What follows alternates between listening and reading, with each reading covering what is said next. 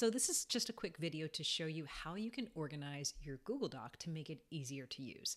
So I tend to write a lot of Google Docs. In fact, I wrote this guide in a Google Doc, and this is it here. And you can see it's really, really long. It's many, many, many pages. So trying to navigate and get around this can be really difficult if you don't have a table of contents. So what you want to do is you want to make sure that you're using headings. And so headings will actually create section breaks for your content.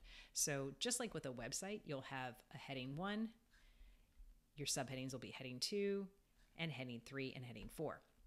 So what you want to do is as you're working, you want to create those headings. And then I like to insert my table of contents at the very beginning of the document. This will help me navigate. So to do that, I'll go to Insert, Table of Contents, and then you can see I can just click that and it will paste it in.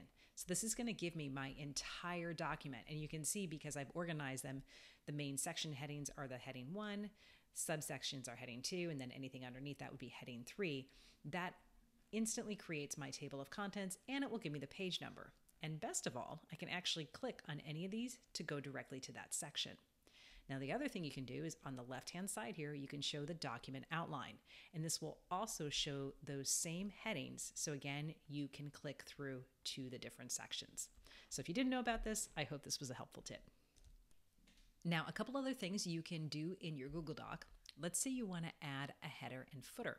To do that, you can do Insert, Headers and Footers, put whatever you want. I'll often put like my logo name or something like that. And I'll usually not do it on the first page. So I'll put it on the second page, and that's how we can do it. So that's my header. And then let's go ahead and also insert a footer.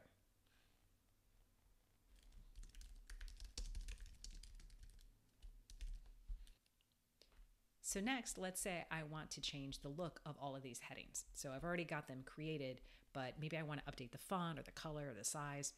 So what I can do is I'm going to go ahead and select this. This is my heading 1. I'm going to change the font to maybe something bold, and maybe I'll change the color. That way we can see the change. So now all I have to do is up here where it says heading 1, I'll say update heading 1 to match. So now when I scroll down, you'll see that all of those heading 1s now match. Quick ways to modify your Google Doc.